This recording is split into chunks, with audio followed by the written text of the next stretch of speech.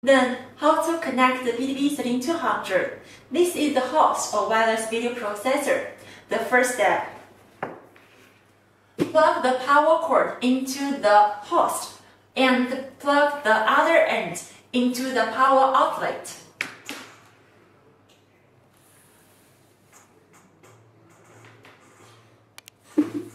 The second step, insert the HDMI cable into one of the HDMI output ports of the host.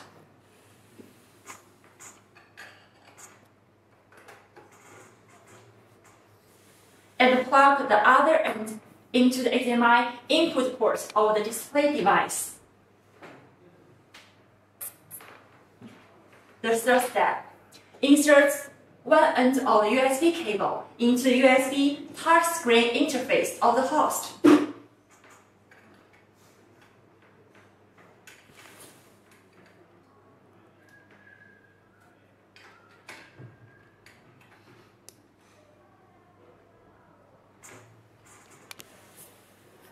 And the other end into the touch interface of the display device.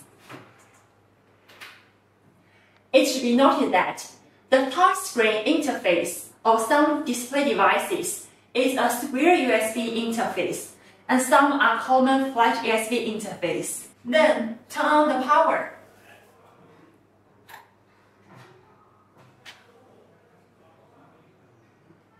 And the BDB13200 will start up soon. That's it.